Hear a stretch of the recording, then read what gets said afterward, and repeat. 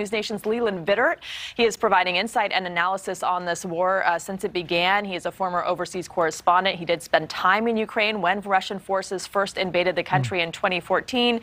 Leland, good morning. And let's start with that question. Is there any leverage for the U.S. or NATO beyond the sanctions and beyond involving us in World War III to halt Putin's advance through Ukraine?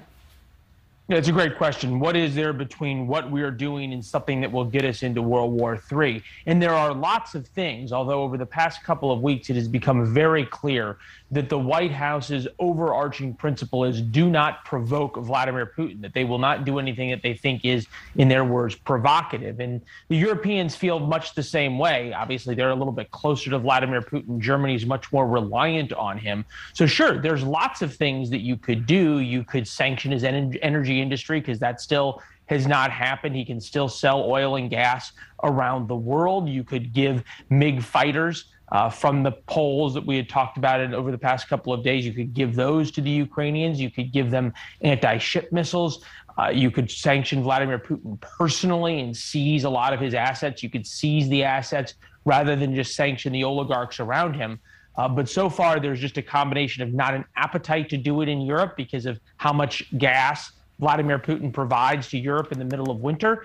And there's this fear that everything that you could possibly be done will provoke Vladimir Putin. Clearly, that fear of provoking him has not stopped him from invading Ukraine and committing the atrocities that you guys just talked about.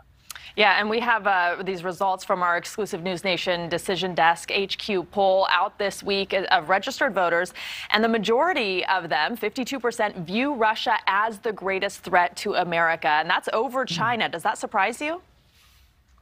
What's most surprising is how it's flipped just in the past couple of weeks. When we asked this question back in January and February, China was by far, in a way, the biggest fear on Americans' minds, and now it is Russia.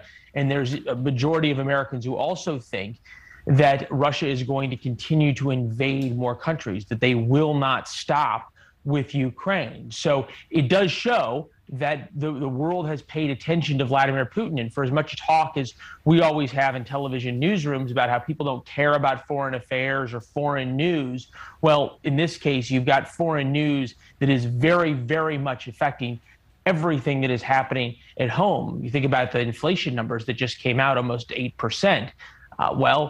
Stay tuned. Those look backwards and have not even come close to pricing in the huge run-up in oil, the 30% run-up in oil we've seen over the past couple of weeks, that is going to then make things even more expensive. All comes back to foreign news. All right, Leland Vittert for us. Thank you so much. And you can catch On Balance on NewsNation every night.